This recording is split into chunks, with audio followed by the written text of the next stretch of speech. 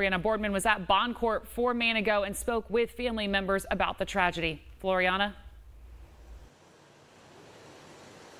That's right, Katie. And today, a judge denied 33-year-old Ryan Manigo's bond. He's charged with killing his sister-in-law and daughter and 1 count of attempted murder.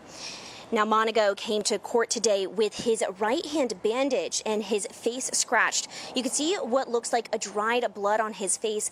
Dozens of family members of the victims came to court today. They were calm but angry, and they say he needs to answer what happened. This morning, I spoke with family members, and they told me much of the same. They're heartbroken over their loss.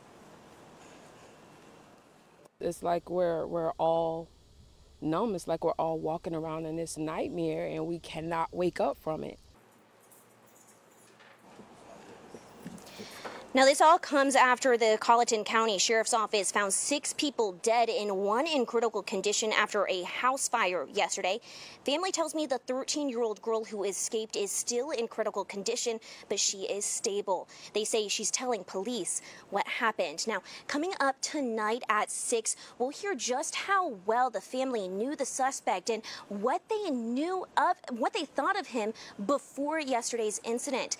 But you'll remember, Manigo is only charged with 2 counts of murder. Now, there were 6 people found dead, and that's where I want to bring in our Katie Solt. Katie, there are more charges coming.